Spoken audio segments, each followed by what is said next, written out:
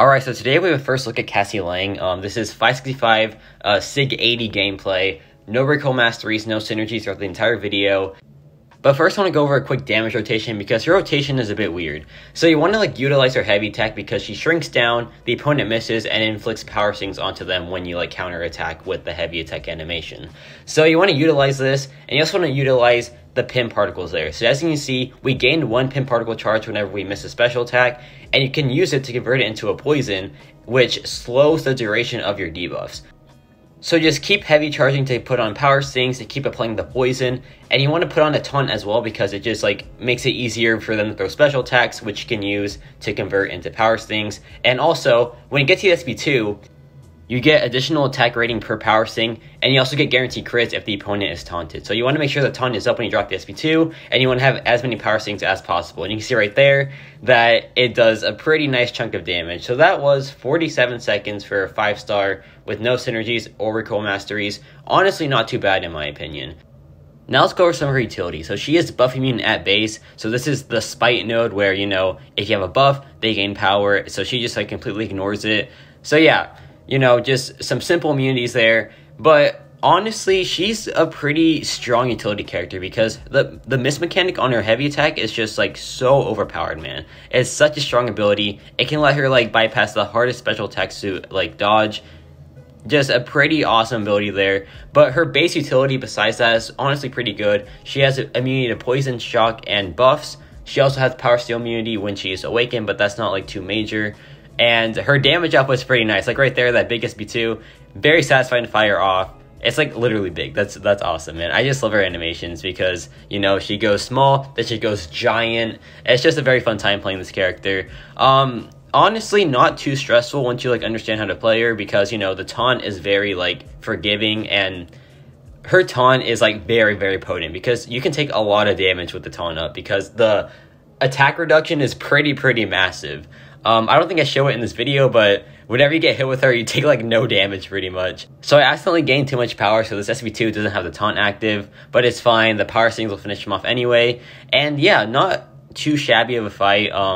Just shows how good she is with her buff immunity. Though to be honest, there are a lot of buff immune champs now, so it's not the most uncommon ability. But it's still kind of niche, so it's pretty cool. And speaking of buff immunity, we have this Ebony Maw. And Ebony Maw is of course notoriously annoying because he puts a fury buff on you that you cannot remove by any means, and if he nullifies it again, you get a massive degen. So yeah, pretty annoying stuff, right? Ebony Maw, notoriously annoying defender, but also she counters him in a way because she is immune to power steal when she's awakened. So he gets a mission complete whenever he power steals the opponent, and that can just do a lot of degen damage to you, right? But since she is power steal immune, he can't degen you there because he can't power steal you at all. So that's a pretty cool interaction. She counters him in a lot of ways, and honestly, I feel she's a very solid Maw counter. I think she's a good Mystic Slayer for sure.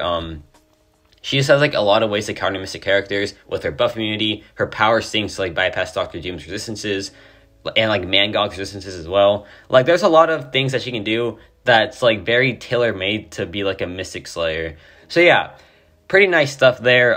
This fight is pretty slow because you can't really miss Ebony Maw's SP1. The timing is just very, very bad, and you just you can't really get a good opening in because he'll just counter and just punch you in the face. So you have to play it really slow. So this fight might be a little bit longer than the rest of the fights in this video, but she still gets it done pretty well. But now we're at max power stings pretty much, so we can go for the SP2 now. We can put on the poison to pause the taunt and the power stings. So yeah, now we just need to build up. Her ramp up isn't too bad. It's pretty bad in this fight because we can't really get the power stings up as active. But in regular fights, it's not that bad, And plus in more regular fights battlegrounds and stuff, you don't need to build up to max power stings anyway. But now we can drop a big SP2 here. Some pretty juicy crits. We just barely missed the falter as well. And yeah, that about wraps up that fight.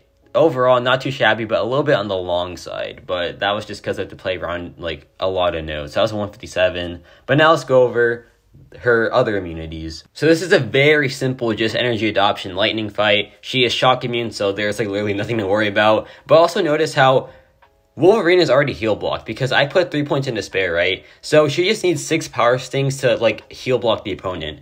and she gets those immediately. Like, immediately. Like, within the first 2 seconds of the fight, she has like 6 power stings on the opponent. So she can heal block very, very well. I feel like this character just has like a lot going on for her, right? She has buff immunity to counter like Mystic and Mystic Dispersion. She has access to Poison and Shock immunity, which is very, very rare. She also has access to like a taunt to help control power. And you know, that's like a very common science thing nowadays, like a good taunt debuff. Additionally, she has access to heal block with Despair, which is another common science thing. And then she has pretty nice crits, like right here on this SB2. Very nice damage, and her power stings is just like another thing that's just like an icing on the cake, right? And lastly, her miss mechanic is just super, super good. So she has like a lot going on. She has some pretty like unique things as well. So I feel like she's just a very like good character. Like, she's well made, well designed, not really too stressful. Sometimes it's a bit stressful to like keep up her power stings, but besides that, just a very solid and well made character. So yeah, I'm liking Cassie a lot. I feel like she's gonna be one of my favorite characters going forward. You know, like, the last feature champion, which is Baron Zemo, was a bit of a letdown to me, but Cassie is definitely a big upgrade from him. So this fight is Kinetic Transference, and this is a bit weird because she benefits from it, but she also counters it because she doesn't have to parry that much because of her miss mechanic, right? So she counters it in a way, but also she benefits from it because, you know, more power equals like more power sting damage. So you have to like pick your poison, right? Do you just want to like have more power sting going on, or you just want to like counter the node and control their power? So it's pretty cool how she can like pick between like countering the node or benefiting from it. I think that's pretty cool, right? So yeah, like, this character is just like super fun as well. I forgot to mention that. She is so much fun. Also, she gets a big benefit from characters who have like a lot of projectiles on the special attacks, because like when you dex them or when you miss them, you get a pin particle charge, which you convert into a poison to like pause your debuffs. So like, the more projectiles, the better. Here's a pretty nice SB2 right here, like 75k in total. It's such a satisfying SB2, man, because she just like goes giant mode. So it's just so much fun to fire off. And now we go for an SB1 here to refresh the taunt. So yeah, just a very like practical character. There are some fights where like she's not as practical, but like in fights where you can like dex freely and like dex a special attack or miss it, she becomes a lot more like safe to play, in my opinion. So yeah, just a lot of fun with this champion. Definitely a big win in my book. I cannot wait to see her as a 6-star, but her featured is quite a while away because the new one just barely dropped. It's gonna be a long time to wait for this character, but you know what? I think it'll be worth it because she is so much fun to play. And yeah, now we have one more fight. This is just like for fun. This is a Doctor Strange with a power sting node. So this has the backlash node where like you get increased power sting damage, and it also has that's gonna sting where you have to like have a power sting to do damage. So, you know, like, power sting is Cassie's thing, right? So, of course, she's just gonna be, like, perfect for this node.